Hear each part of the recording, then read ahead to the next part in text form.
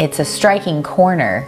It's a striking visual, and I think Kevin and I have even tried to explore that, you know, Mayer wanted it that way. He viewed it not as individual houses, but maybe a composition. A composition, sure. Yeah, I never thought of it that way, but you're right. He could very well have thought that way. And to make them the same on the outside while accommodating the wishes of his clients on the inside, he could get what he wanted, and they got what they wanted, and everybody was happy.